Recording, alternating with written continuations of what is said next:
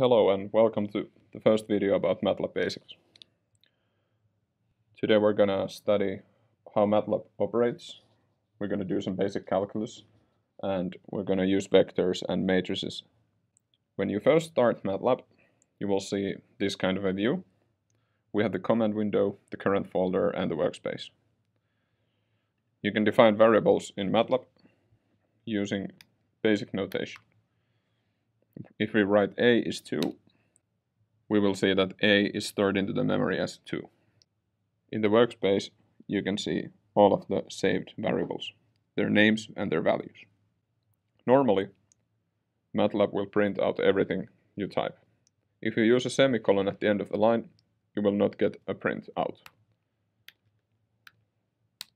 However, you will still notice that the variable is stored in the memory. Let us define a vector called C.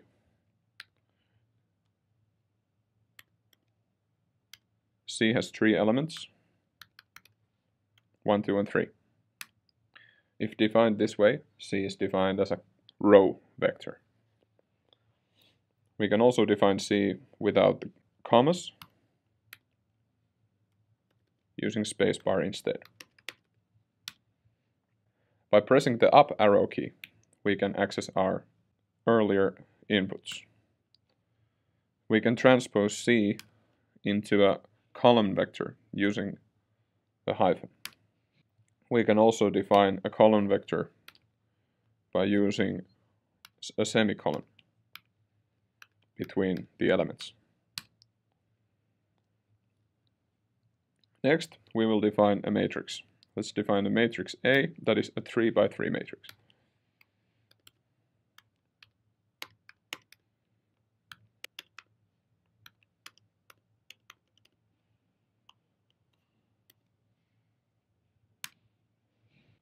You can clear the command window history using CLC. However, this will not erase your variables that you have already created.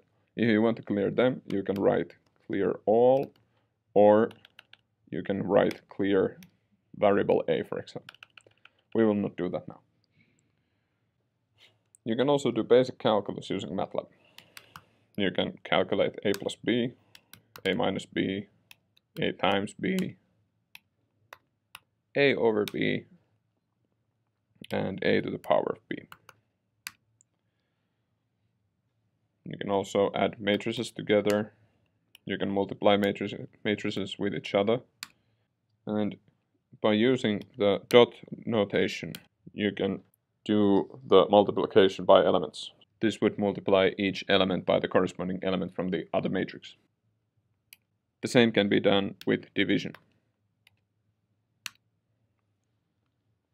You can create new matrices by using the earlier notation for creating matrices. So here you can create a matrix from 2 matrix A's.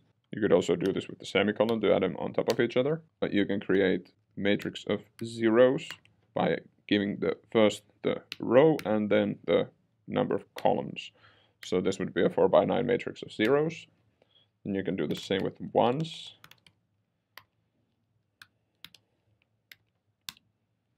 And you can create an identity matrix with the command I, and here you can have a 5 by 5 matrix, for example. You can define the size of a matrix by using the function size. Let's try the size of A and the size of C.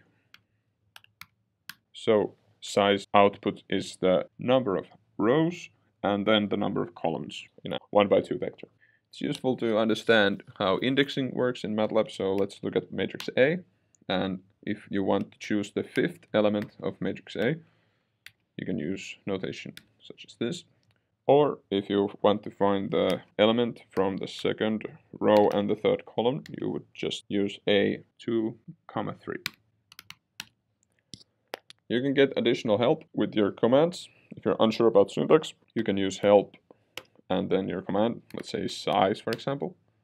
This prints out for you a documentation. You can look at the basic calculus by using help++. This will give you a list of basic operators. And you can also view the Matlab documentation, which contains all of the same things, by using doc and then for example size, which will open a help window. And this is hyperlinked, so you have examples and so on.